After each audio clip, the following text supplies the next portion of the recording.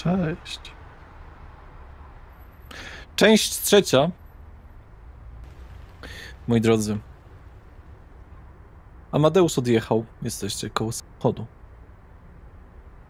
Mateusz, jak pewnie wiesz, spałam w kartonie przez ostatnie parę dni. Czy mógłbyś mnie przenocować? Mam nadzieję, że nie był to karton po plaźmie, bo raczej miałeś mało miejsca w takim wypadku.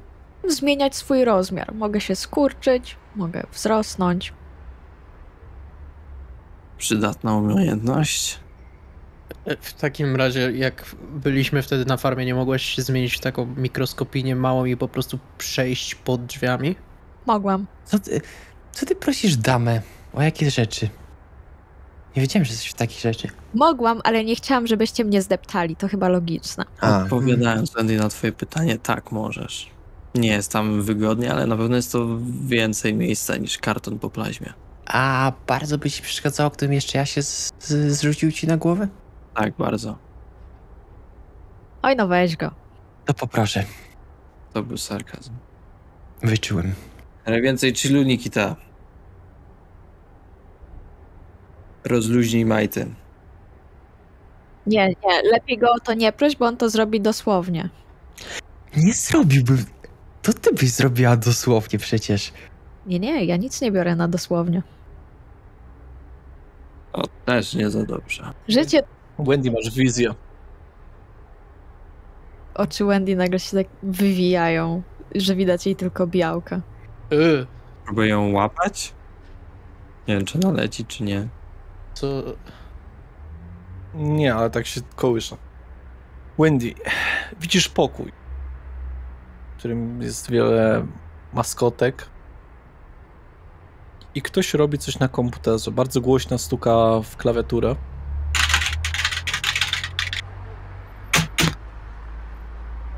I gra w jakąś grę. W końcu rzuca myszką o ścianę. A ta myszka rozlewa się w ciemną plamę. Ciemnobrązową. Wizja się kończy. Wendy znowu ma normalne oczy? Czy ty właśnie odleciałaś? Tak, na chwilę odpłynęłam. Ale wszystko dobrze. No właśnie chciałem się zapytać. Nie wyglądało to jak efekt narkotyków. O co tu chodzi? A czasem tak mam. Widzę rzeczy. Też czasem widzę rzeczy. Że mi się wydaje jednak, że jej chodzi o inne rzeczy. Tym razem widziałam pokój pełen maskotek i kogoś, kto szybko stukał w klawiaturę, grał w jakąś grę, po czym rzucił myszką o ścianę i ta myszka się rozpłynęła. Jaką grał grę? Naprawdę? Kurczę, przegrałem w grę. Jakąś kolorową. W taką kolorową grę. Naprawdę teraz najbardziej cię to interesuje, Mateusz, w jaką grę grał? Tak. Czym więcej detali wśnie, tym zaznaczę, że nasz mózg jakby bardziej chce nam coś przekazać. Jeśli masz sen, w którym na przykład widzisz po prostu pokój i osobę, która siedzi i nic nie robi. Wyjebane. Na ogół to, co widzę, się spełnia. Albo stało się kiedyś, albo stanie się w przyszłości. Czyli widziałeś, że... Osoba, która grała na pewno, była kobietą. Osoba, która grała, była kobietą, tak jeszcze mogę dodać. Czyli jakaś kobieta przegra. Bądź właśnie teraz przegrywa Albo w jakąś przegrywa. grę. Tak? Brzmi dosyć poetycko. Nie wiem. Ale to też jest jakiś efekt. Powoli słońce zaczyna gdzieś tam... Wsiadam do samochodu natychmiast. Nikita, może to Aiko grała. Ja siadam za kierownicą. Ja sprawdzę, która jest godzina. Na telefonie swoim po prostu. Jest godzina, słuchaj, 5:15. Nie dam rady dzisiaj do niej pojechać już. No, ja cię na pewno nie zawiozę. Czy ja wiem, czy w godzinę bym zdążył z tego miejsca na piechotę do domu? Odpalam silnik. Daj mi to sprawdzić. Dobrze. A w międzyczasie możecie rozmawiać. Dobra. Czyli rozumiem tak. Wendy i Nikita idą spać do mnie. Mhm. A co z tobą, Salvi? Ja się prześpię w swoim miejscu najwyraźniej, jeśli zdążę, ale myślę tak, czy czasu mi starczy. Chyba, żebyś mnie podwiózł. Zależy w którą stronę. Na północ. No ale podaj adres. Nie jesteśmy jeszcze aż tak blisko. W sensie, wystarczy, że podjedziesz mnie blisko. Słuchaj, już mieliście teoretycznie pierwszą randkę. Wszyscy teoretycznie mieliśmy pierwszą randkę. No, Co? Chyba wiem, o co chodzi, ale wolałem nie wiedzieć. Chyba. Nieważne. mówiłeś, że jesteś ministry, Mateusz. Tak, to się zgadza. A co? Ja jestem malkawianką. Mhm. Słyszałeś kiedyś o nas? No, trochę, nie za wiele. Chcę powiedzieć, ile ci to zajmie. Zajmie ci to 2 godziny. Czyli nie zdążę. Nie zdążysz absolutnie. Nie zdążę. W taki czas, kurwa mać. Po prostu śpi u Mateusza tej nocy. Wracając, jesteśmy najmądrzejszym, najinteligentniejszym klanem, jaki stąpa po tej ziemi. Wystarczy, że podwieziesz mnie na ulicę Leona Berensona. Moment, muszę to wklepać w Google. Nie jest to najbliżej. Dobra, teoretycznie mamy tylko 7 minut do mojego miejsca, więc wszystko to blisko jakoś. Aż dziwne.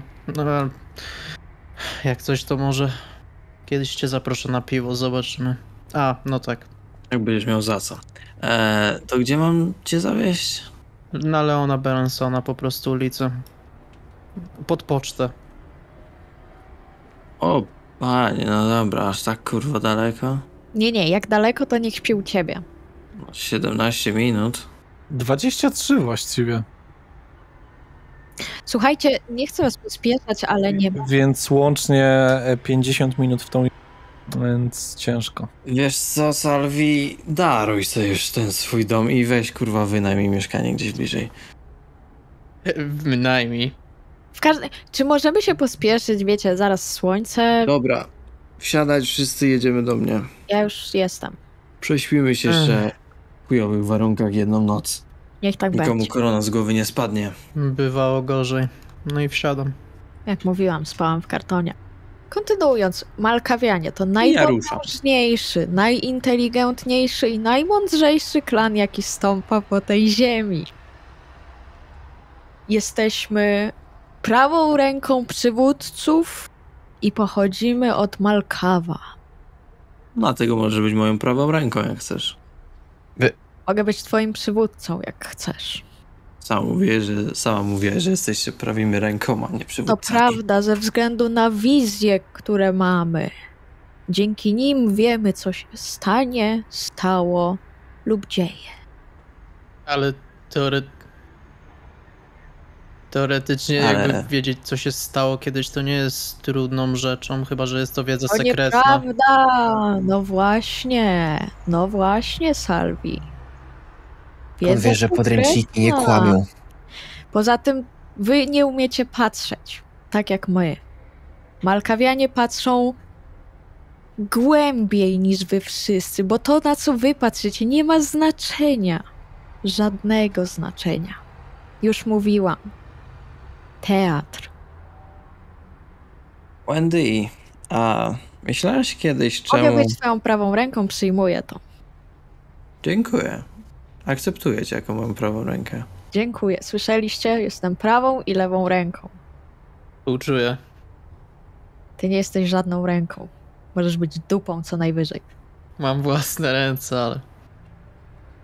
Zastanawiałaś się, Wendy, dlaczego, jeśli sama tak mówisz, Malkawianie są prawimy rękoma, nie przywódcami. I mówię, że dlatego, że mają wizję. Nie. Niektórzy są przywódcami, nie zrozum mnie źle. Po prostu lepiej nam działać z ukrycia.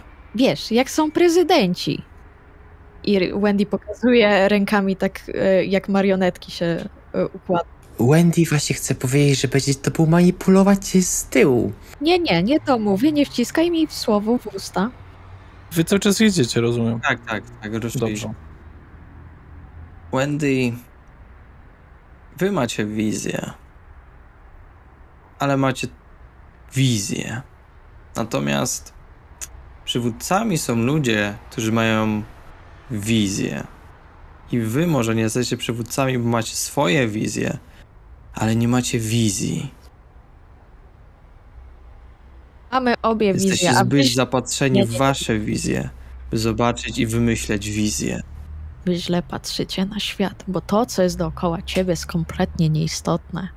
To, co cię otacza, może być kłamstwem, a może być prawdą. Zobacz, ile lat stąpałeś na tym świecie i omijało cię to. I Wendy pokazuje tak na siebie. Energicznie. W sumie widzę cię pierwszy raz w życiu, więc raczej 0. Omijało cię to. I pokazuje na swoje kły. Wendy, ile masz lat? 24.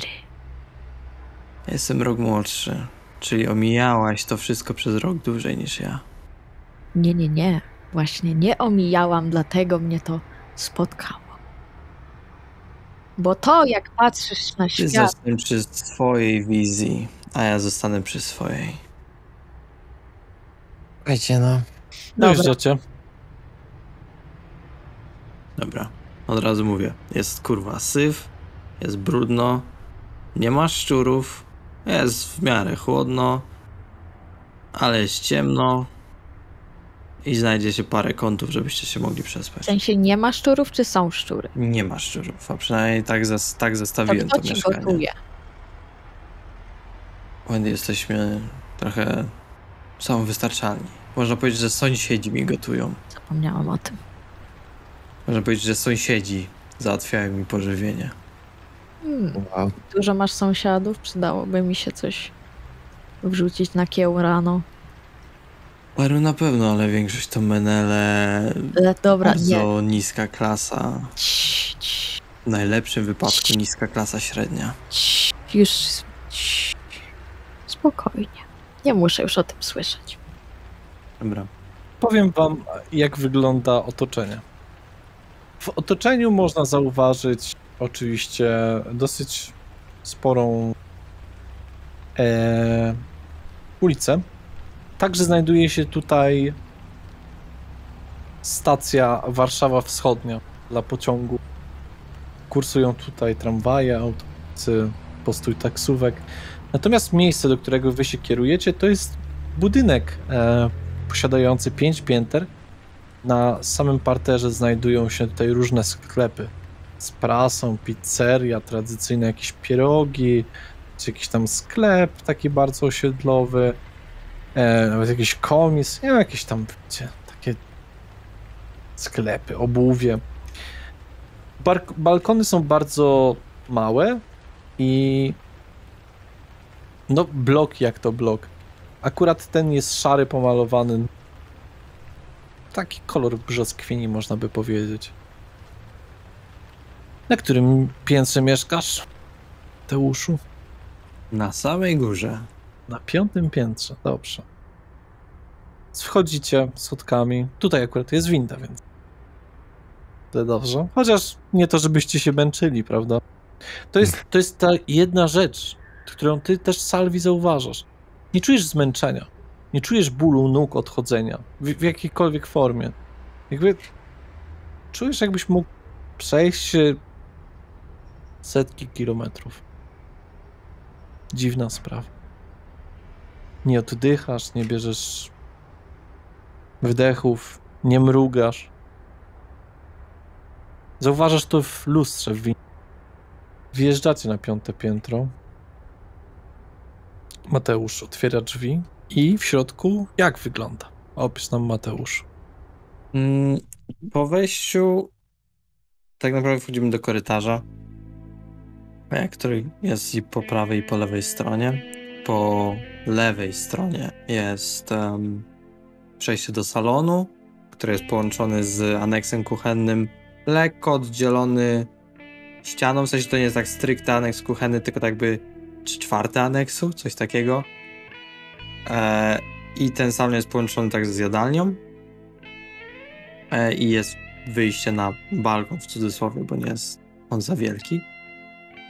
Natomiast po prawej stronie jest jakby korytarz dalej i jest drzwi na jego końcu i drzwi po lewej stronie, jakby też na końcu, ale po lewej stronie. A jak wystrój? Coś dostrajałeś, czy tak raczej?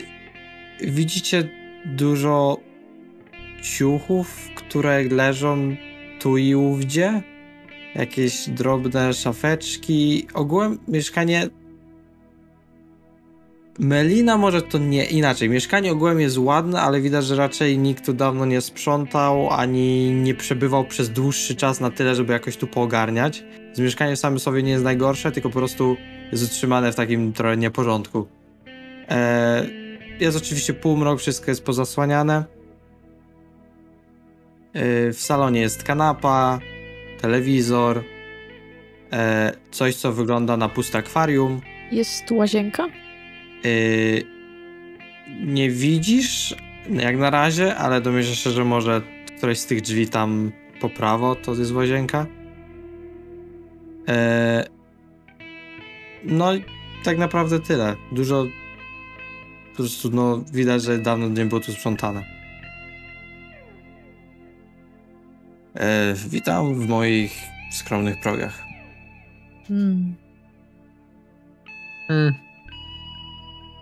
Mój pokój jest po prawej stronie, a wy możecie się legnąć w salonie. Jest łazienka? Nie. Oczywiście żartuję. Jest, jasne, jest koło mojego pokoju. Masz wodę? Tak, mam wodę. Okej. Pytam, bo wiadomo, od jakiegoś czasu się nie myłam, więc pewnie rano wezmę prysznic. Mam tylko wannę. W wannie też się da wziąć prysznic. Tak, ale nie uznaję tego za pełnoprawny prysznic. Nieważne. Widzisz? Jak się dzielimy? O to mi chodzi. Skupiasz się na nieistotnych rzeczach. Mówię, ja śpię u siebie w pokoju, wy macie do dyspozycji każdy pokój oprócz mojego. Biorę kanapę. Biorę wannę. Kanapa jest nawet może 3-osobowa jak coś. Rozkłada się. No to jak Nikita już wziął wannę, to ja chętnie przybiorę drugie miejsce na kanapie. Wendy tak brwiami. Salvi po prostu rusza przecząco głową. Róbcie co chcecie, nie chcę po prostu tego słyszeć, nie? Nie jestem zainteresowana, moje serce jest żywe, ale należy do kogoś innego. No właśnie, Wendy, nie mówiłaś, że masz chłopaka. Bo nie mam. No. Mam siostrę. Mam siostrę. Sytuacja z Mikołajem mówiła trochę co innego według mnie. Ale to wasza sprawa. Nie mieszam się. Wendy tak odwraca wzrok. Nie wiem, jaka z nim jest sytuacja, okej? Zobaczymy. W twoim czasie wszystko się nadarzy. Wizji na razie nie miałam. Wendy, skorzystaj z... Nikita, piosenki. skorzystam rano, dziękuję. Korzystasz z rano. Nie budźcie mnie zimną wodą. Zrobię to. Nie zrobisz, bo się zamknę od środka. Łazienka nie jest zamykana od środka. Zrobię to. Zamek rozwalił się jakiś czas temu. A i ogółem spłuczka trochę źle chodzi, ale to... Nikt nie korzysta z toalety. Znaczy, słuchaj, to pierwsze dni Salviego, więc on chyba może. Ile chodzisz po tym świecie, dziecko nowe, narodzone? Coś się po czy przed, bo nie rozumiem już teraz pytania, jestem zagubiony. Po? Minął już tydzień? Tydzień będzie? Niecały, no pół tygodnia, powiedzmy. Okej, to jeszcze będziesz robić swoje w toalecie i nie chcę być przy tym, ani tego świadkiem. W sensie... Aha. Ja tak przechodzę obok Nikity i tak klepię po ramieniu, a ty będziesz musiał być świadkiem. Lepiej niż Wendy. To prawda, on to lepiej zniesie. No, obawiam się, że ty mogłabyś zobaczyć więcej, albo spojrzeć na to inaczej. Ja jestem damą, Nikita. O. Damą. Salvi po prostu rozkłada się na kanapie. Salvi, musisz zrozumieć, dla nas to już jest coś wyjątkowego, jak ktoś robi zwykłą kupę. Mhm. No, nie mówię tego ironicznie. Pamiętacie, oczywiście nigdy o tym nie rozmawialiśmy, ale to, co się stało z waszym organizmem po zmianie, po tym jak skorzystaliście z toalety, było makabrycznym doświadczeniem. Jakbym zjadła co najmniej 1000 ostrych potraw. Zgadza się. W szafie macie jakieś ciuchy, jakbyście się chcieli Masz przebrać. jakiś koc, żebym mógł sobie wymościć wannę? Tak, chyba coś się znajdzie. Co zrobić z wanną? Wymościć. O Boże. Jest takie słowo, jestem pewien. Nie zaprzeczyłem jej z biegu. O, na Keina. No co? Co? Patrz na Salviego. Nie, mi bardziej tu nie chodzi o to, że Nikita, nie wiem, jest z wyższych stron i używa słownictwa niezrozumiałego. Bardziej mi Z chodzi... wyższych stron! Bardziej mi chodzi o to, przepraszam Nikita, ale zaciekawiło mnie to.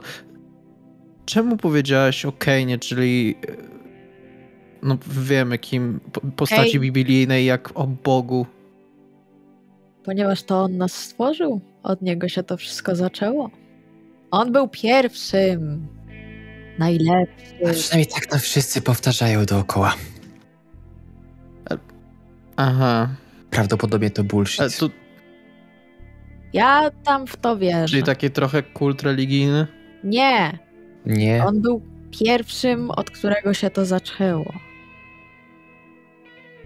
No to zdecydujcie się, to jest prawda, czy tylko pogłoska, czy o co chodzi, bo już... To jest No ja prawda, nigdy Kaina ale nie spotkałem. Wendy, spotkałaś kiedyś Kaina? ciężko spotkać Kaina, kiedy nie wiesz, jak wygląda, ty dzbanie. Myślałem, że go widziałaś czy coś. Słuchaj, Jest aktorem? Czy reżyserem? Nikita, bo ci obudzę cię rano, zobaczysz. Ja już się za to właśnie rewanżuję. Jakby On jest reżyserem. później ci już nic nie będę mówił. Dobra, ja idę spać. Dobranoc wszystkim, zamykam drzwi Salvi. frontowe. Kane jest reżyserem i scenarzystą. Idę Rozumiesz? do swojego pokoju. Pa! Kostumografem. Dobranoc. Salvi rozkłada łóżko w tym czasie, w sensie kanapę, próbuje ogarnąć jak to rozłożyć i rozkłada. Kane jest kim? Twoim ojcem. Nie, jestem... Nie wiem już sam. W sensie chyba bardziej by wychodziło, że jeśli on był początkiem, to jest jakiś 100-krotnie pradziadem. Chciałem tylko powiedzieć, że ubrania Salviego są dosyć brudne. Jakby trochę błota jest na nich. Nikt nawet nie ściągnął butów, jak wszedł do mieszkania Mateusza. To Salvi zdejmie teraz buty. Ty masz takie żołnierskie, nie? No, takie... No to zabłocone jak skurczybyk. No nic, jutro wieczorem idąc do domu będę wyglądał jak... A, jutro nie pójdę do domu. No tak. Świetnie. Jest tam jakiś fotel albo coś? Czy tylko ta kanapa? Jest. A to zależy od Mateusza. Jest, jakby jak jest kanapa, naprzeciwko niej jest taki mały stolik i jest jeden faktycznie fotel. A on jest taki duży, czy... No, jak fotel. Słuchaj, są różne fotele. Nikita idzie do łazienki. Jest średni. To kładę się tak w poprzek na tym fotelu. Trzeba zasunąć żaluzję w tym salonie. To zasuwam. Przygotowuję ogólnie pokój do spania. Dobrze. Przynajmniej dobrze, że snu nam nie odebrało to coś. To nie jest sen.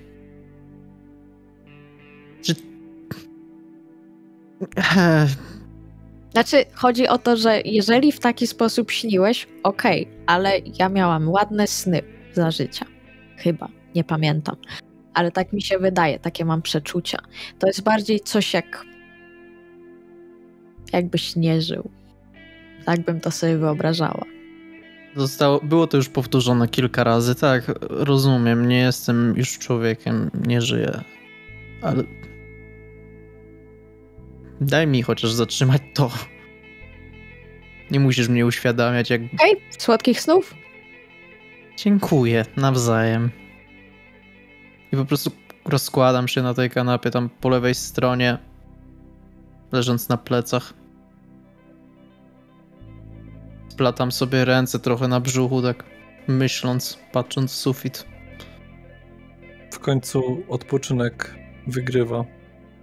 Ale to nie jest sen, to nigdy nie był sen. To zawsze jest jak bycie gdzieś w eterze, gdzieś w kosmosie, gdzieś w pustce. Czucie absolutnej obojętności, częściowego zimna. A Wendy przebudza. Czy mogę wrócić do snu? Nie. Przepraszam, tylko ja wam wytłumaczę, bo widzę oburzenie na waszych. 11 listopada słońce zachodziło o godzinie 15:30. Przepraszam, 15:50. Wendy ze względu na wysokie człowieczeństwo może obudzić się trochę przed. Możesz przeleżeć albo porobić coś przez chwilę. Okej. Wiesz, że twój telefon niedługo. To go podłączę do ładowania. A ładowarkę masz ze sobą? Tak, Dobrze. mam. Tak więc go podłączę. I rozejrzę się po mieszkaniu Mateusza. Nie wejdę natomiast do jego pokoju, tak jak prosił, tylko po prostu zobaczę, co tam ma, czy ma jakieś książki, o jakiej tematyce. Gotowanie, drinki, podstawowa alchemia. Jakie tam zwyczajne rzeczy. Zajrzę do tej podstawowej alchemii i zobaczę, czy ma coś, nie wiem, zapisane na marginesie, bo niektórzy ludzie tak robią. Mateuszu, co byś tam mógł mieć? Sądzę, że jeśli w salonie była jakaś książka o alchemii, to była to taka bardzo powierzchowna i że raczej to jest... Widać, że nie była nawet zbytnio czytana, w sensie, że po prostu co tam bardziej stoi. Taka pseudonaukowa książka na temat Tak, alchemii. Taka, że... co możecie w księgarni dostać, wiecie, za tam, no, jakieś tam stare zwyczaje i tak dalej. Okej, to odkładam. Mogę ci podpowiedzieć, że na tyle, ile Mateusz mówił o alchemii, to domyślasz się, że jeśli miałby gdzieś, to że pewnie gdzieś ma inne książki, ale nie w salonie. Ale no tak jak mówię. Z szacunku do tego, co powiedziałeś, nie wchodzę do twojego pokoju. Idę sprawdzić, czy Nikita się obudził, a jak nie, to zobaczę, co się stanie, jak go poleję zimną wodą. No to otwierasz drzwi, Nikita jeszcze odpoczywa. No to zobaczę, co się stanie, jak go poleję wodą. Czujesz zimną wodę na swojej skórze. Nikita, przebudzasz się. Co to zrobiłaś? Chcę się umyć. Dzień dobry. Dobry wieczór. Mamy 11 listopada. O, fuck. O, muszę wrócić do domu. Do jakiego domu?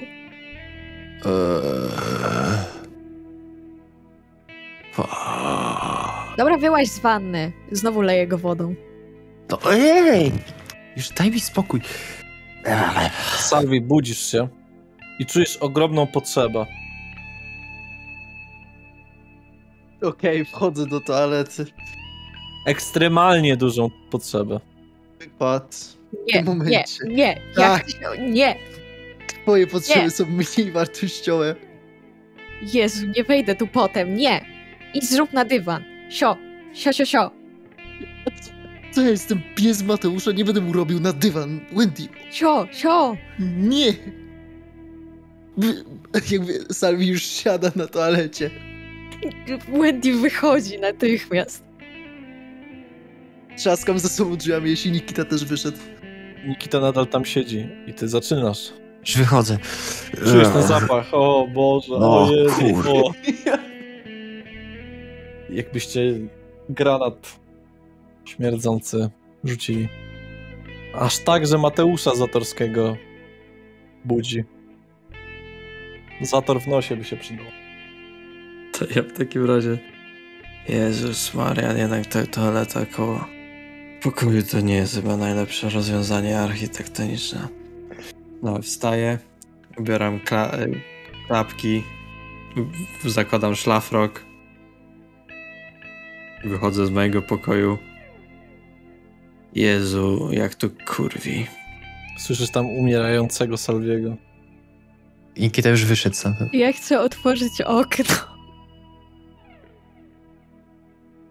Uchyl, nie otwieraj. Jeszcze jest Uchylam. dość wcześnie. Jak się...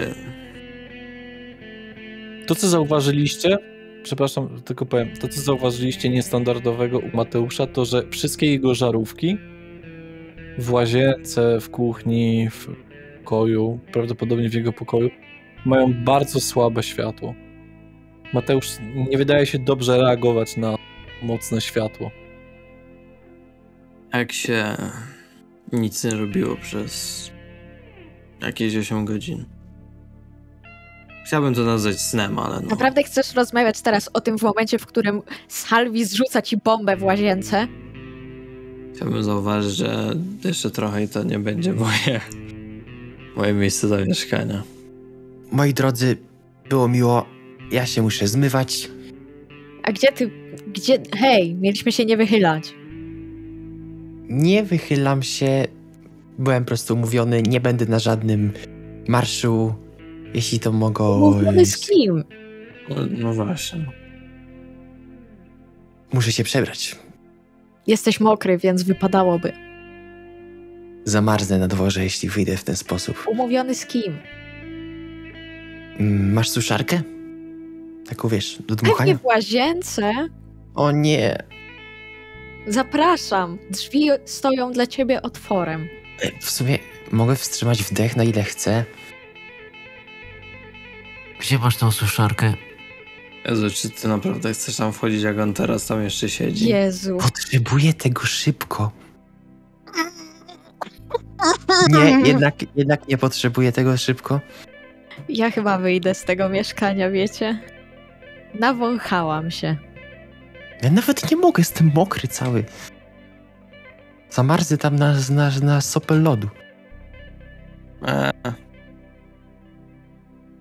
No, co mogę cię piekarnikiem ogrzeć, jak chcesz?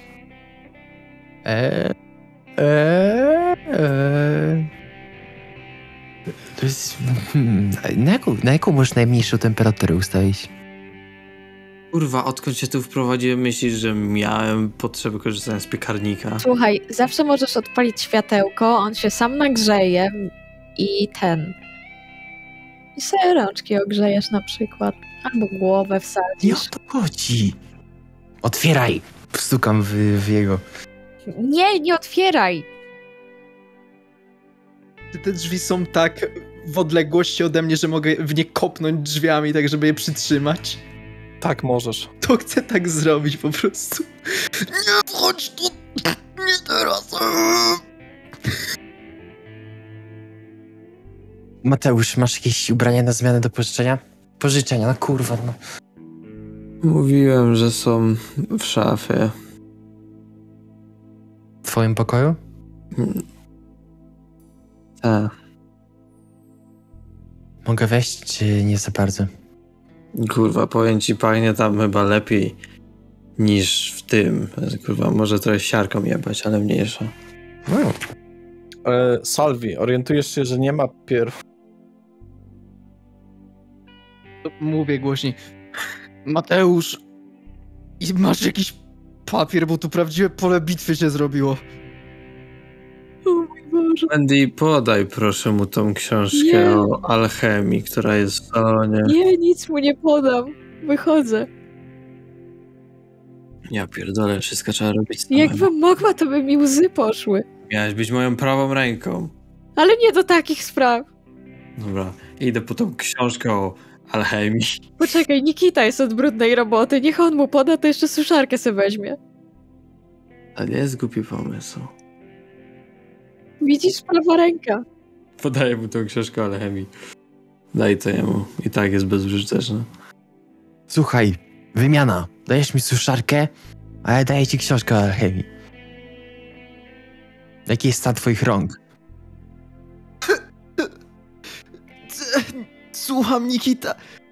Suszarkę, dawaj suszarkę. Okej, tam przeszukuję gdzieś te szafki po suszarkę i jak ją znajdę, to nachylam te drzwi trochę i przesuwam ją. Masz, bierz. Ty tam bardzo się siłujesz z tym wszystkim. No i ten papier, Nikita, błagam. Daję mu to, zabieram suszarkę. Kurwa, książka to nie jest papier do podcierania się, tylko do pisania. Dotykasz tych kartek i one są takie, wiesz, takie... Śliskie. śliskie, nie? Przynajmniej sobie poczytasz. Ha, kurwa. Umilisz czas. Gorsze rzeczy się robiło w życiu. Wyrywam te kartki i próbuję się podcierać. Polecam rozdział, gdzie mówią, jak zmieszać składniki, bo najbardziej gówniany z tej książki. No, teraz będzie jeszcze bardziej. No nic. To co, Nikita, suszysz swoje ubrania? Tak. Dobrze. A ty, Wendy, serio wychodzisz z mieszkania? Tak, wyjdę, żeby pooddychać w cudzysłowie świeżym powietrzem. Nie potrzebujesz. Wiem, ale Wendy dramatyzuje. Po prostu wiem. Zawsze możesz wyjść na balkon. On ma balkon, to wychodzę. Co? Nie wychodzę na balkon. Czemu? Na razie nie. No dobrze, no wszystko zostało załatwione. Salwie, opuszczasz toaletę. Trochę jak taki stary dziadek opieram się o futrynę i oddycham trochę tak, no, głęboko i chaotycznie. Dałoby ci się trochę amfetaminy teraz.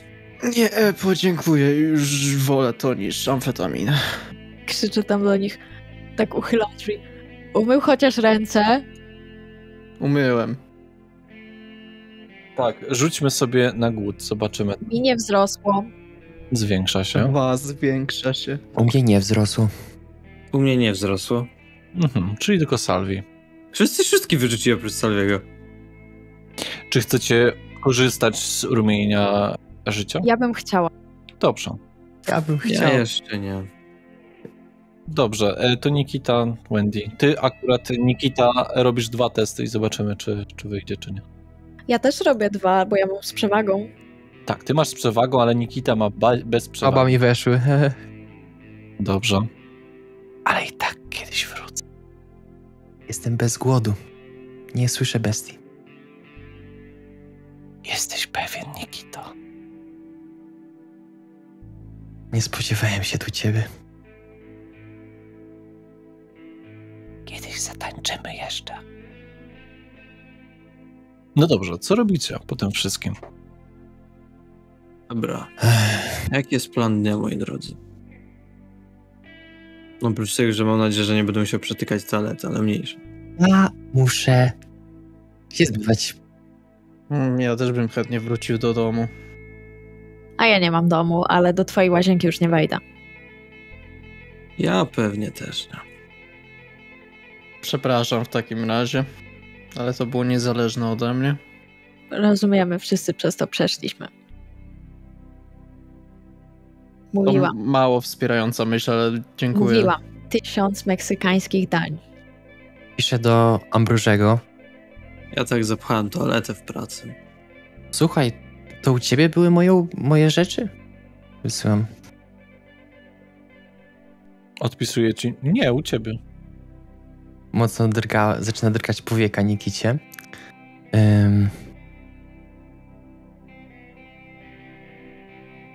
mamy dzisiaj coś do roboty. Mamy się nie wystawiać, z tego co rozumiem. A Ambroży, słuchaj Nikita, Bitcoin poszedł 0,5% w górę. 0,5% w górę. Czyli ile jest teraz warty? Jeden Bitcoin jest wart złoto 80 obecnie. Czyli da się go sprzedać? Odpisuję ci, nie widzę wielu kupców. Pewnie musimy poczekać. Pewnie tak. Z roku lub 2. No, lub 2. Takie to już to nie piszę do niego, tylko tak mówię to na głos. Rok lub 2. To stawia mnie teraz w nieciekawej sytuacji.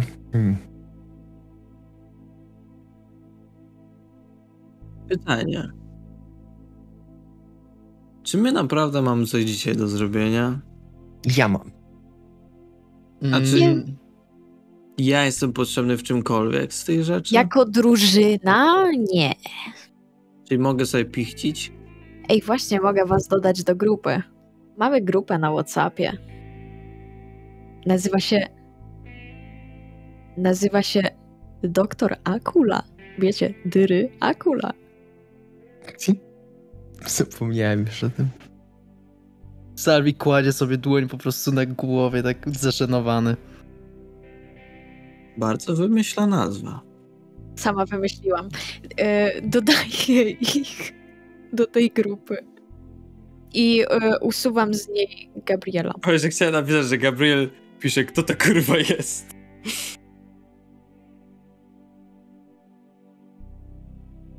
Szczerze mówiąc... Gabriel się też odezwał. Do kogo? Do ciebie. Gabriel. SMS-a napisał. Wszyscy dotarliśmy zdrowo. Nic się nie dzieje. Łowię ryby. Powodzenia. Odpisuję mu dzięki. A u nas też w końcu zaczyna się układać. Nawet trochę zarobiliśmy. Gabriel odpisuje, oby więcej niż u Aureliusza. Wysyłam mu po prostu emotikony pieniędzy. 3. Dobrze. Szczerze mówiąc, jeśli nie mam nic do roboty, to wolałbym to przesiedzieć u siebie w domu. Salvi, twój telefon jest kompletnie rozładowany. Kurwa mać. No i w sumie Mateusza ma 40% baterii. Mój? 11%. Czy mój się już naładował? Jak najbardziej. To go odłączam. Moi drodzy, rób ta co chce ta. Ja muszę podładować telefon, bo zapomniałem to zrobić na dzień. Mógłbym sobie chociaż 10% podładować, bo szczerze nie widzi mi się szukanie drogi po znakach ulicznych do domu. Ja też, Wendy, masz chyba ten sam port co ja. Nie wydaje mi się. Ty jakim ma... Przepraszam. Wait a minute. Ty nie masz telefonu. Mam swój stary. Wydaje mi się, że się go pozbyliśmy. Ty nie Ja masz... przez cały czas widmowego telefonu używałem? Przepraszam, ale to jest trochę mój błąd, ale faktycznie w momencie, w którym to się stało, bo ty wymieniłeś swój telefon na ten wampirze. A tamten drugi, pozbyłeś się go. Bo miałeś zachować jakby maskaradę. Zakopałeś go chyba razem z twoimi ubraniami z tamtego dnia. Tak. Czyli, przepraszam, to nie było konwersacji z tym. No, przepraszam. No niestety nie masz żadnych nóg. Ale będziesz mógł kupić niedługo jakiś telefon. No, nie, spoko. Pozwolisz, że użyję twojej ładowarki przez 10 minut? Raczej szybko się naładuje. To, tak ci tylko powiem, Salvi, to jest ta taka, wiesz, bajerancka, co kładziesz na nią telefon i na niej się pojawiają różne znaki. A ja mówię to bardziej do Mateusza. A, okej. Tak, Jezu, mnie w pokoju. Koło łóżka. Wychodzę. No to idę do pokoju Mateusza i koło łóżka szukam ładowarki. Sprawdzam, czy Teraz- to mój port. Teraz ci powiem, co widzisz w pokoju. O, chętnie usłyszę. Wchodzisz do pokoju, drzwi są jakby po najbardziej prawej stronie z całego pokoju i niemalże jak wchodzisz, to wpadasz niemalże na stół pełen różnych fiolek, menzurek, dziwnych szkieł i nie tylko, przy którym stoi mały taborecik i to jest tak naprawdę połowa pokoju, a druga połowa to jest po prostu łóżko i półka z książkami, która jest na ścianie. To nic nie rozbij, proszę. Zgaduję, że nie pałasz się tutaj jakąś chemią, wiesz. Biorę tą ładowarkę. Nie no, amfetaminę robię, przecież to normalne, nie? No, tak myślałem. Super. Albo że żart. Rozumiem. Tylko po prostu też mam dobry ton sarkastyczny. Nie widać po twojej twarzy. Co, za małe oczy? I podłączam sobie telefon. Za wąskie. Często to słyszę. I widzisz jeszcze koło łóżka zdjęcie Mateusza z 3 jakimiś ludźmi, 2 facetów, przepraszam, 4 osoby oprócz Mateusza, 3 facetów i 1 gościówka. Tak patrzę sobie na nie. Odkładam. Ta twoja... Jak ty ją mistrzynią nazwałeś? Raja, no. Co są? Ładne zdjęcie. A to nie ona. Nie. A. Można Nie, tak. to są ludzie. W sensie, no, to jeszcze wtedy byłem.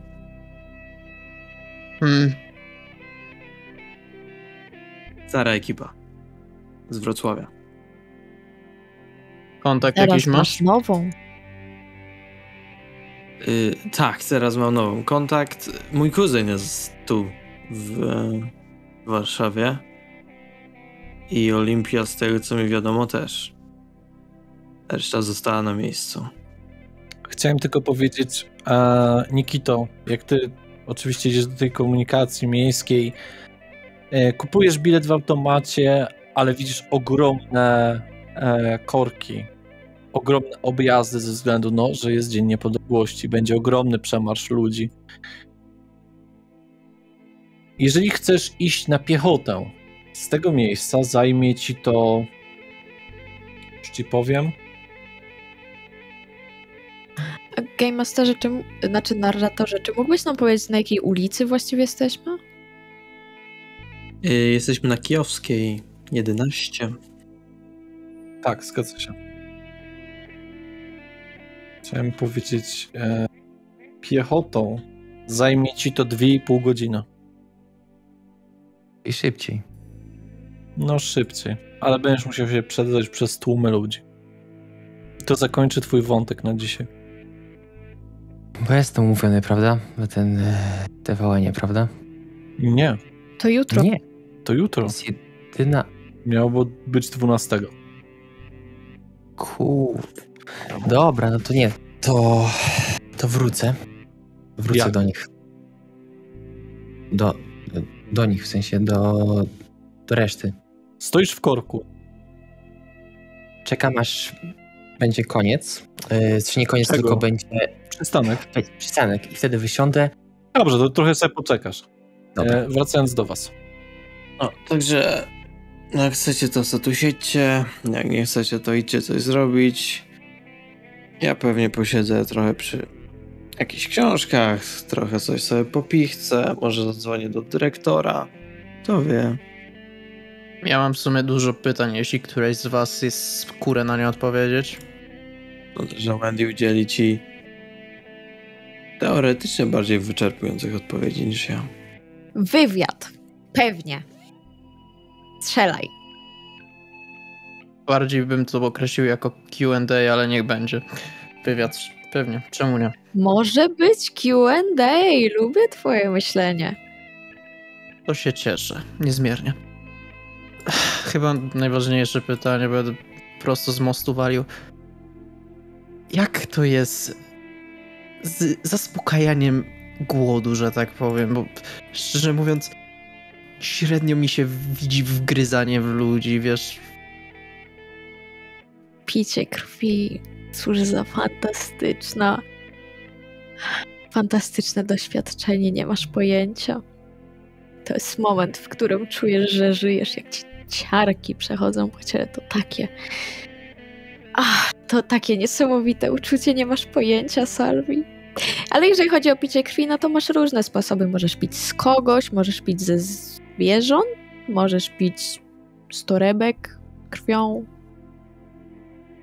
Każdy ma swoją rzecz, którą jakby robi i urozmaica to niesamowite doświadczenie, jakim jest picie krwi. Widzisz, że Salvi jest zdecydowanie niepocieszony twoją odpowiedzią i jeszcze bardziej tak trochę odsuwa się mentalnie od ciebie. Okej. Mówiliście coś o zalizywaniu ran, ale to było już wczoraj. Tak, jeżeli napijesz się z kogoś, musisz zalizać ranę, bo inaczej... To jest dosyć istotne, bo inaczej, no wiadomo, ktoś zobaczy. Ale to co, nasza ślina ma jakieś specjalne czynniki gojące, czy jak to działa? Tylko na kły chyba, chociaż nie jestem pewna. Nie jestem pewna, bo jeszcze nigdy nikogo nie skrzywdziłam. W sensie nie pocięłam komuś ręki, a potem nie zalizałam jego rany. O to mi chodzi. To picie z kogoś nie boli tego kogoś, no jednak wgryzamy się w niego. Zależy. Niektórych to boli, dla niektórych jest to przyjemne, a niektórzy nic nie czują. Myślałem, że odpowiedź będzie łatwa i wyczerpująca, ale... Wiesz, muszę przyznać, znałam kiedyś taką dziewczynę, nazywa się Weronika, poznałam ją w jednym klubie. Napiłam się z niej raz. A potem przychodziła do mnie, żebym piła z niej więcej, bo było to dla niej tak przyjemne doświadczenie. Więc dobrowolnie, teoretycznie oddawała mi swoją krew. Wydaje mi się, że mogła być ciutkę uzależniona od tego, ale tak ciutkę. Czyli my jesteśmy teoretycznie nieodwracalnie uzależnieni od picia krwi, ale ludzie mogą się uzależnić od bycia wypijanymi? To brzmi mało realistycznie. Ale tak jest, to jest super przyjemne dla w większości przypadków obu stron. Jednak musimy z nich pić. Jak to jest, że jeszcze nas ludzie nie odkryli? No, jak byłem człowiekiem, to nie wiedziałem o istnieniu spokrewnionych. Maskarada. Jak mówiłam, są różne sztuczki. Przykładowo mogę mieszać w pamięci. Ale ja nie mogę. No ty nie możesz. No to co mam z tym zrobić? Od tego masz znajomych. Od tego są kontakty. Poza tym niektórzy bardziej doświadczeni, spokrewnieni sprzątają po tych mniej doświadczonych, ale nie lubią sprzątać. Więc lepiej jest zacierać ślady. Dlatego zalizujesz ranę. No ale czy ta osoba nie pamięta, że ktoś ją kurwa ugryzł? Na ogół nie. Zwłaszcza jeżeli nie widzi twojej twarzy na początku.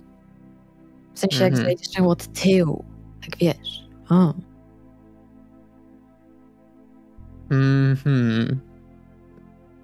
Możesz pić z nadgarstka i wiadomo. Szyi, karku.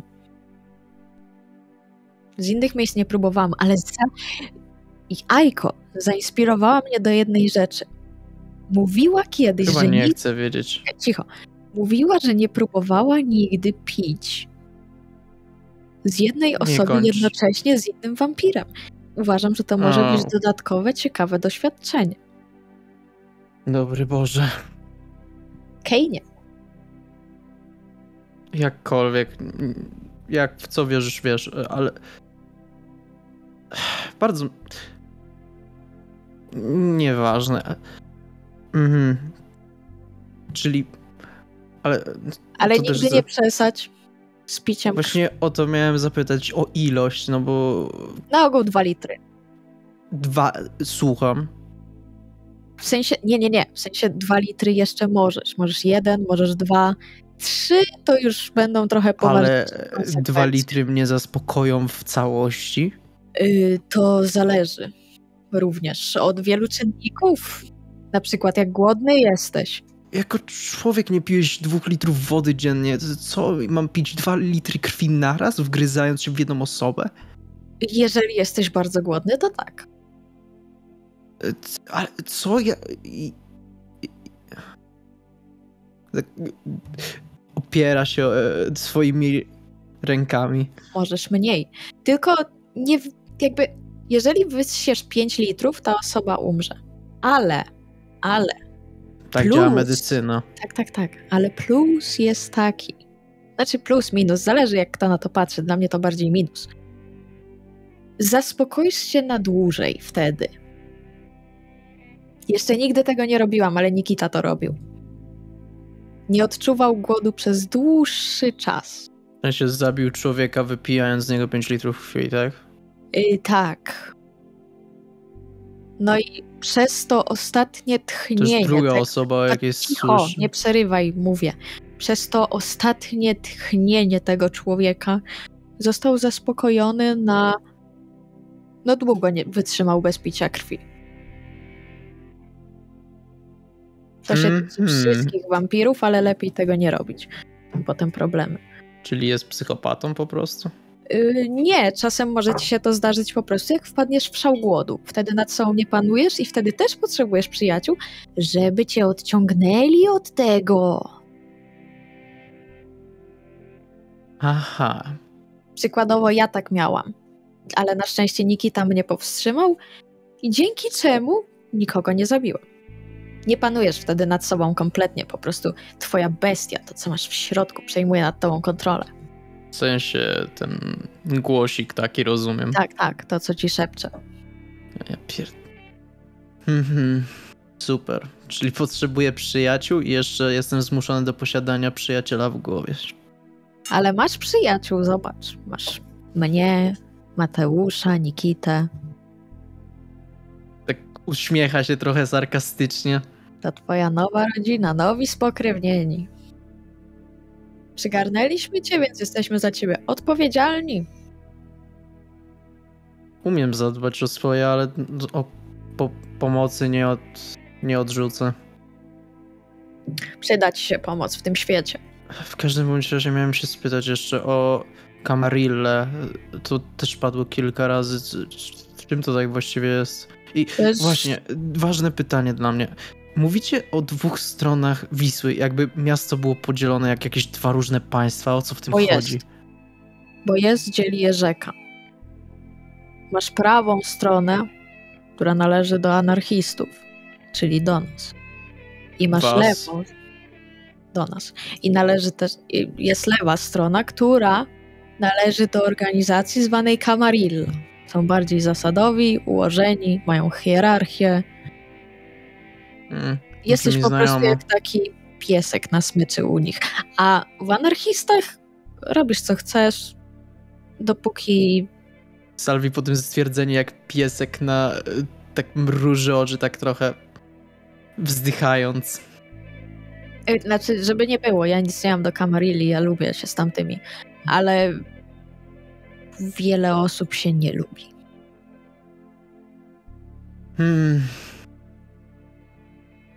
To czym tak właśnie... Czyli rozumiem, jest sabat, czyli tak, ale do sabatu... proto-źli w cudzysłowie.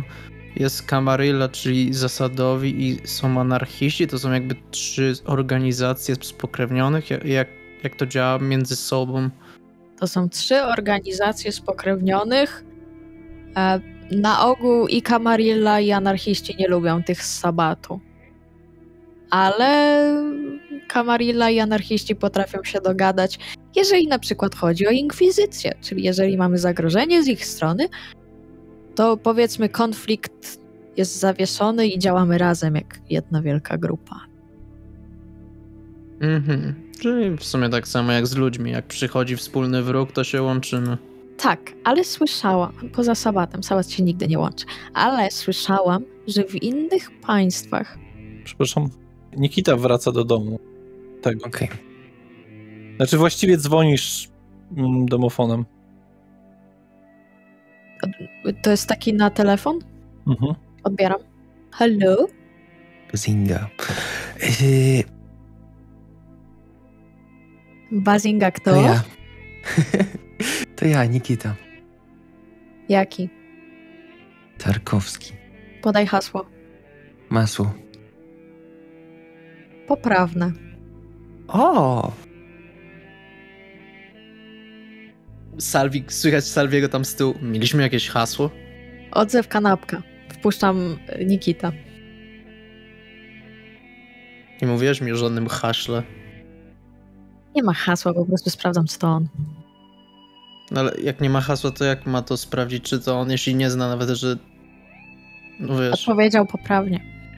ale nie ma hasła. Jak można odpowiedzieć poprawnie na coś, czego nie ma? Właśnie wchodzę. No to wchodzisz do mieszkania. Witaj, Nikita. Cześć. Czuć tam dziwne zapachy dobiegające z pokoju Mateusza.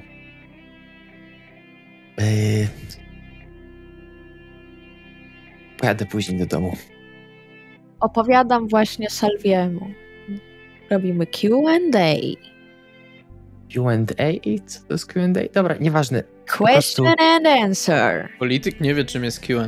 No właśnie, to jest dziwne, nie? On jest dziwnym politykiem. On zawsze wygląda na Hasło. takiego, wiesz...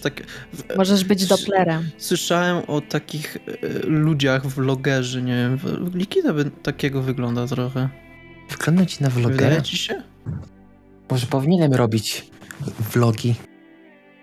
Pasuje to do ciebie, wyglądasz Mam jak dosyć youtuber. duże konto na Facebooku. O, no proszę. Zaczynasz panować. Wróćmy do Q&A. Mhm. Czyli niby jest szansa na to, że mogę się żywić nie raniąc ludzi. No, mówisz, Tak. że to nie jest ranienie, no bo im się to podoba, ale wiesz... Nie wiem, jak się z tym czuć, że muszę kogoś gryźć, wiesz... W życiu zazwyczaj nie gryzie się kogoś. Pomyśl o tym jak o seksie. W seksie też się czasem kogoś gryzie i to jest dla niego przyjemne. Tak Salwi tak zmruży oczy. Nie widzisz tego, bo on ma cienkie oczy, ma azjatyckie oczy, więc nie widzisz zbytnio, żeby mrużył, ale...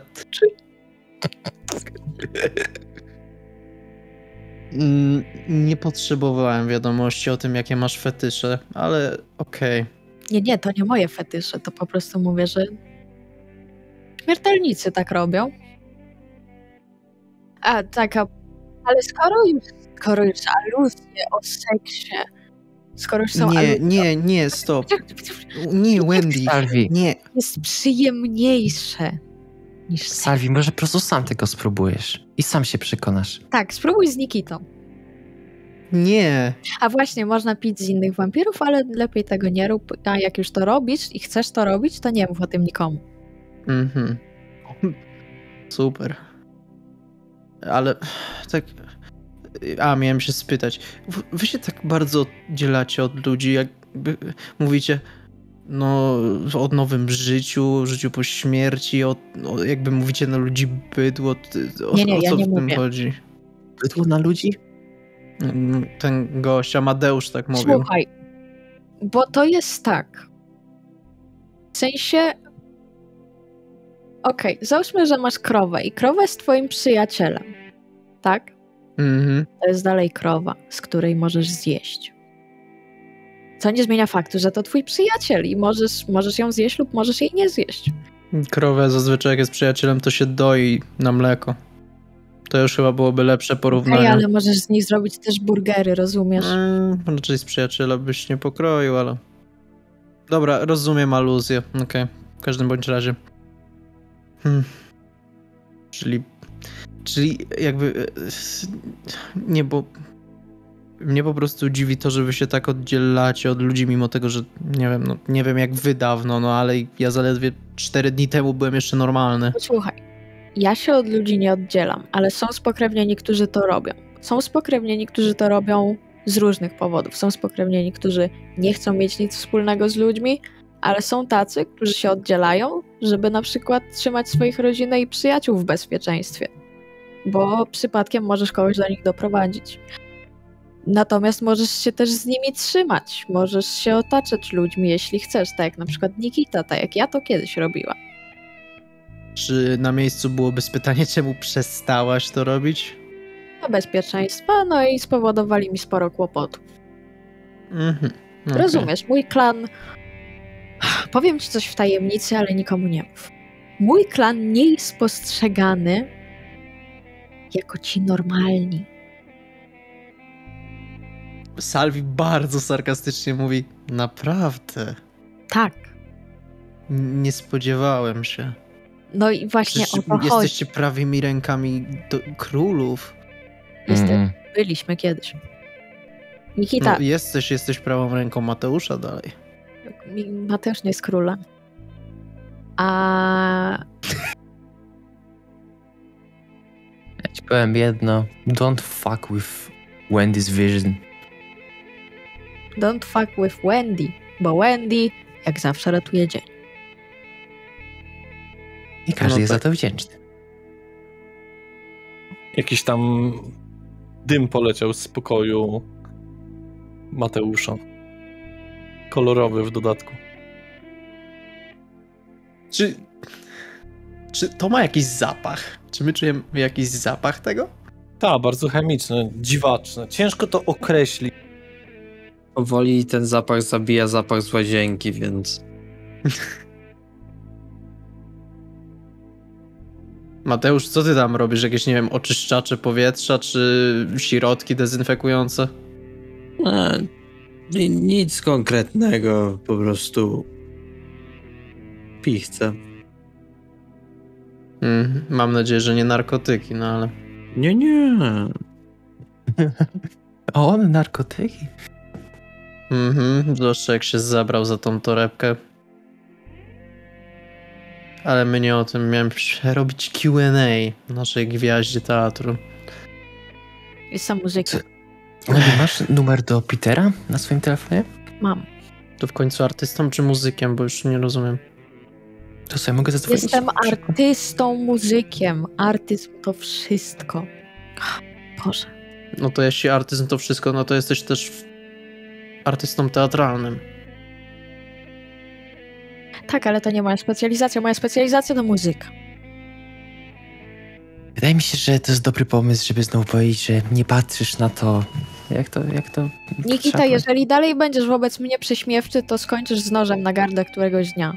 Przysięgam, że to nie było prześmiewcze, tylko udzielałem teraz twojej rady, którą udzielałaś też innym osobom. Dlaczego Przysięgam. mówisz to w taki sposób?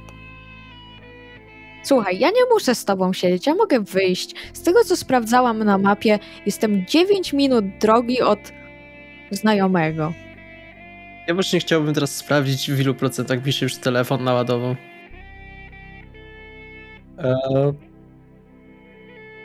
56. O, to odpinam i odnoszę. Wchodzę do pokoju Mateusza i tam stawiam koło tego łóżka tą ładowarkę. Dzięki. Już możesz użyć. Dobra, spoko.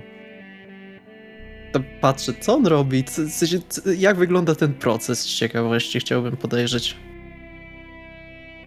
No, tak naprawdę widzisz po prostu palnik taki gazowy, taki malutki i coś po prostu w szklanym naczyniu po prostu coś bulgocze. I że on tam, tu jakaś książka leży, to jakiś proszek, jakiś płyn.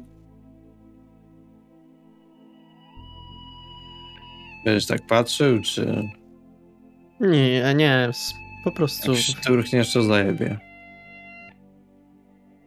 Nie.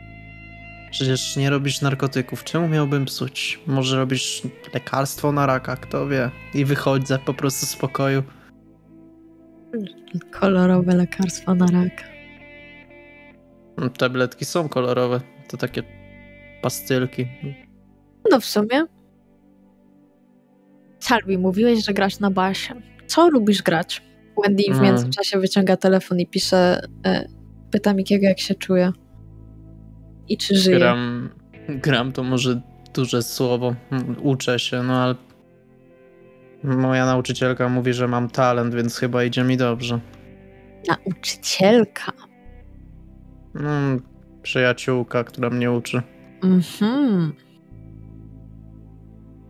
Opowiedz coś więcej. Ty już tyle wiesz o naszej przeszłości, a my o twojej nic. Nic, tylko się cieszyć na waszym miejscu w takim razie. No słuchaj, no. Mówiłeś, nie wiem, dawałeś aluzję o wojsku i tak dalej. Byłeś w wojsku. Saluj, trochę mu się kącik ust podnosi.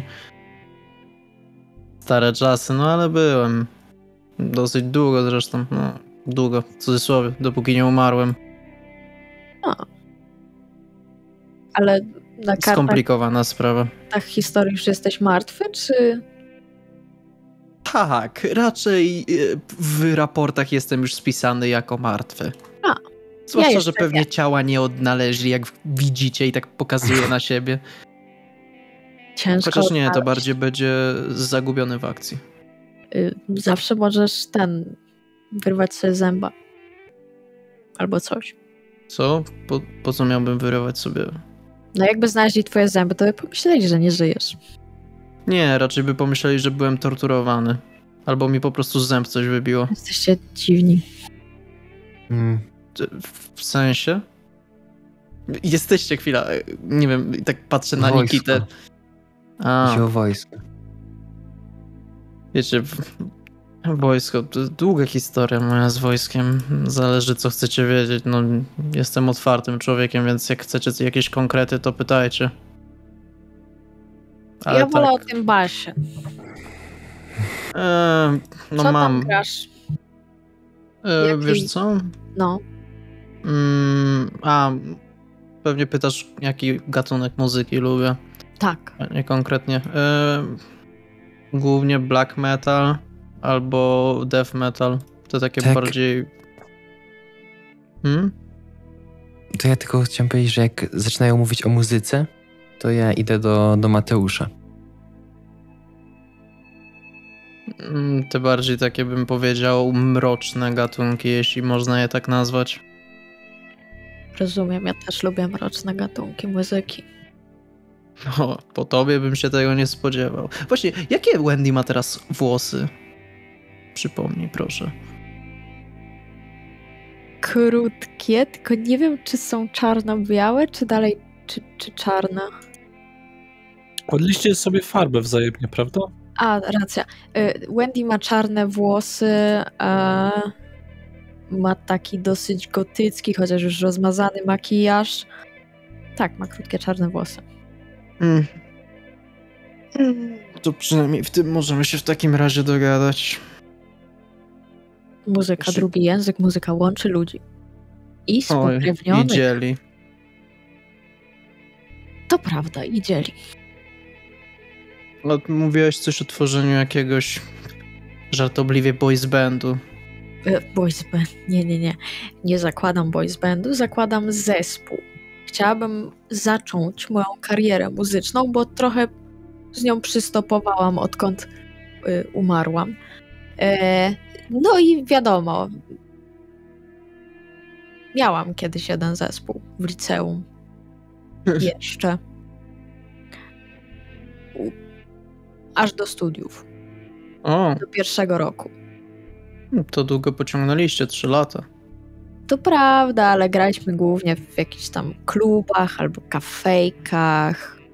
Nie szło nam za dobrze, zwłaszcza, że wszyscy nie mieli czasu. Brał tego na poważnie jak ja. Rozumiem. Ale to jaki typ muzyki chciałabyś grać? Też coś w stylu death metalu, black metalu? Czy... Tych mroczniejszych na pewno, ale nie wiem, czy do końca... Na pewno nie black metal, death może, nie wiem. Spotkałam się z Peterem Steelem. Kojarzę chyba. Z mojego ulubionego zespołu Typo Negative. On również jest wampirem. Wendy tak mówi, tak jak taka nastolatka. I grałam z nim na gitarze i on śpiewał. To było magiczne doświadczenie. Muszę cię zapoznać z Peterem. Może go zaciągnę do zespołu. Mówisz? No, ma sprzęt i miejsce. W takim razie życzę ci powodzenia. z zaciągnięciem pana Piotrka do zespołu. O, nie mówię, że akurat to, ale chodzi mi o to, że mógłby z nami pograć od czasu do czasu. Nauczyciela, który był profesjonalistą, bym nie odmówił. Prawie zagrałam swój pierwszy koncert przed spokrewnionymi, ale... A to spokrewnieni mogą grać tylko przed spokrewnionymi? Na ogół lepiej, żeby tak było. Mhm. Koncerty przynajmniej. Znaczy, no jak będziemy więksi, to zobaczymy. No, Koncerty różnie to metalowe bywa to już. akurat zazwyczaj są w nocy. No właśnie, Tu problemu Więc by nie może- było. to prawda. Ale ciężko o trasy koncertowe. A propos koncertów, nie orientujesz się, czy może w najbliższym czasie nie ma jakiegoś w Warszawie oczywiście? Nic mi o tym na razie nie wiadomo. Ostatnio, z tego co wiem, był ten konwent, na którym była Aiko. Nikita! Na jakim konwencie była Aiko? Coś za anime. Coś za nim. Ale w każdym razie... A, te chińskie bajki. Tak. Ale no, te twoje klimaty. Ale jeżeli możemy się... jeżeli serio jesteś zainteresowany muzyką, to możemy pogadać z Madame Q. Ona na pewno będzie coś wiedzieć o różnych koncertach i w ogóle. Jeszcze jej nie poznałam. Ale pomoże nam. Fajnie, cieszę się, ale kim jest Madame Q? Mówię, że jeszcze jej nie poznałam. No ale wiesz, kim jest chyba. A nie bardzo. Pokrewnioną. Lub To, nie. to skąd wiesz, że będzie chciała rozmawiać o koncertach? Bo wszyscy spokrewnieni, z którymi rozmawiałam na temat muzyki, mówili o Madame Q. Halo, panie i panowie. Fajnie się gada i tak dalej, pewnie wam też. Ale mam trochę roboty. Chciałbym przynajmniej coś porobić. I nie ukrywam, że przez miesiąc siedziałem sam i nawet przez drzwi was trochę słychać, a jeszcze Nikita mi wlazł do pokoju. Więc jakbyście mogli coś sobie porobić, proszę? Pójdziemy do mojej siostry. To Aiko. Czemu nie? Dobra. Okej, dobra. To złapiemy się później, Mateusz, i jak coś, to dzwoń do nas, nie wpadaj w kłopoty i nie wychylaj się. Trzymaj się. I Wendy Jack podchodzi przytulić. Odwzajemniam. Dzięki. Nie spodziewałem się tego, ale dziękuję. Tak, nie będę się wychylał, będę siedział u siebie w pokoju. Będzie git. Okej, jak coś, to dzwoń. Salvi Tak. Hawk. Oko. Będę na pewno miło widziany u twojej siostry. Oczywiście. Jeszcze raz dzięki, Mateusz, za możliwość przenocowania. Oko. Mam nadzieję, że wanna była wystarczająco wymoszczona. Aha. Z białoruskiego. Idziemy. Wendy bierze swoje rzeczy i idzie.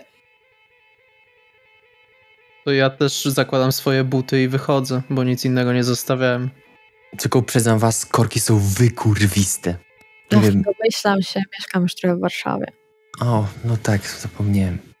O, To ja zamykam za nimi drzwi jeszcze i macham. No, ja odmachuję. też tak odmachuję. Na szybko. I ja, jak idę do siebie z powrotem do pokoju, ja pierdolę, jak to kurwi. No dobrze, i na tym momencie zrobimy sobie cięcie. Zapraszam na finalną część, 4. Warsaw by Night.